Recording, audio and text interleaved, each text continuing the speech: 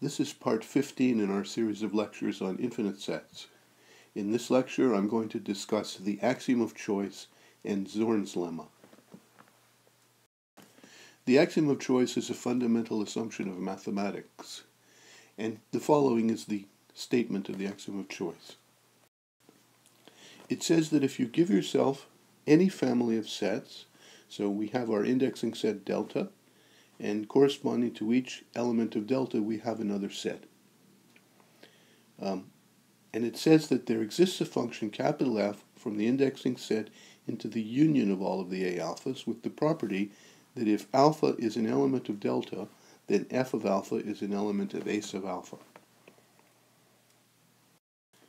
The function F in the statement of the axiom of choice is called a choice function. And essentially what it's saying is that if you have this family of sets A sub alpha, then you can create a new set by choosing one element from each of the A sub alphas. So this function F is just simply a device for expressing the fact that you're picking or choosing one element from each of the A sub alphas. Now this isn't something that one can prove to be the case. It's an axiom of mathematics, so it's one of our assumptions that it is something that we're allowed to do when we do mathematics.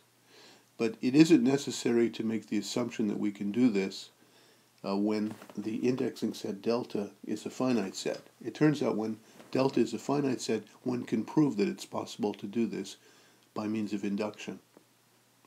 But when we have an infinite family of sets, it's impossible to deduce from the usual axioms of mathematics that we can do this, and so we make it an axiom of mathematics. In fact, we've already made use of this axiom of choice when we wrote the proof that the denumerable union of denumerable sets is denumerable.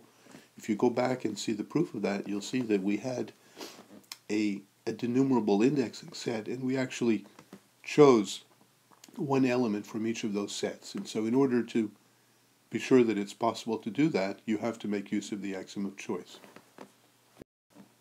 Now there are a number of places in more advanced math classes where you'll see this axiom get used.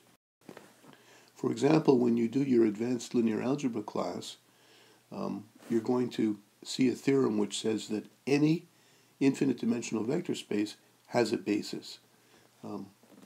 If you were to actually see a proof of that fact, you would have to make use of the axiom of choice in order to do it.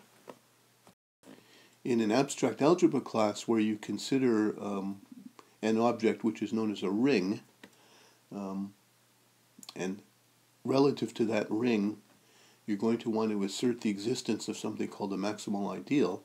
In order to be sure that maximal ideals exist, you'll have to make use of the axiom of choice. But we're going to see a nice application of the axiom of choice in the very next lecture, where we consider this thing called the Comparability Theorem. So this is something that I've already told you about. It says that if A and B are any two sets, then either the cardinality of A is smaller than or equal to the cardinality of B, or vice versa.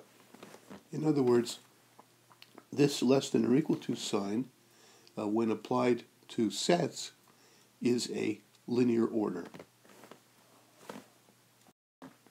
So in order to prove this theorem, one has to make use of the axiom of choice. And so I'm going to show you how to do that in the next lecture video. But it's not the exact statement of the axiom of choice that we're going to use in our proof. We're going to use something which turns out to be equivalent to the axiom of choice, and that result is known as Zorn's lemma.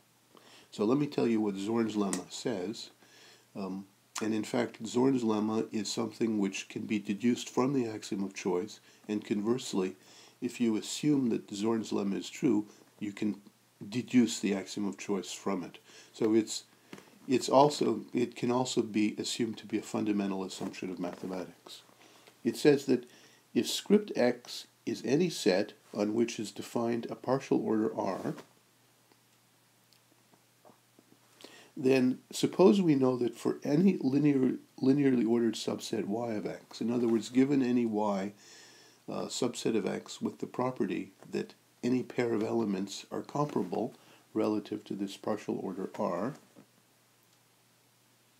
Well, suppose we know that there exists an upper bound for that set Y. In other words, suppose we know that there exists an element of X which is bigger than or equal to every element of that Y, where bigger than or equal to is measured relative to this partial order R.